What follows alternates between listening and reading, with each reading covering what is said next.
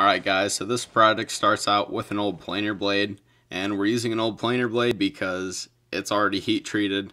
In fact, this one has a carbide tip on it, I think, so that's amazing. And it's really as simple as this. We're going to cut out some handles. This happens to be from a sycamore tree that I milled up about a year ago. But it can really be anything. Like, you can get a 2x4 if you want. And I challenged myself to try to get this done in under an hour. I hit it like dead on. I don't have any proof, so if you don't believe me, just click out of this video. It doesn't matter to me. So to keep things simple, I just carved a slit out of our handle and I left it connected at the bottom. That way I didn't have to deal with 4 scales, I just had to deal with 2 handles.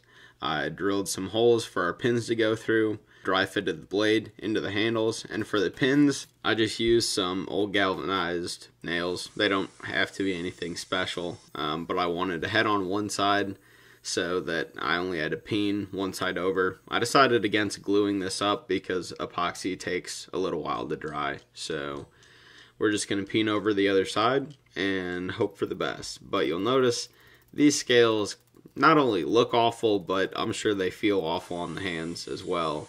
And the belt sander can only get it so smooth.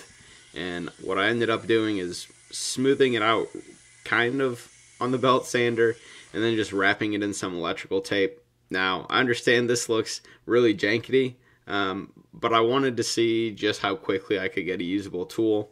I ended up breaking off these handles because I'm not going to use a piece of junk in my workshop if I can make something a little bit better. And that's what I did. I did a rough sharpening.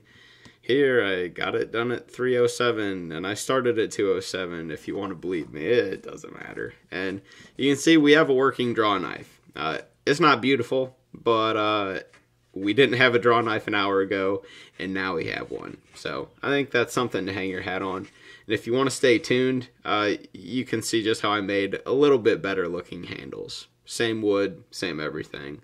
Just spent a little bit more time.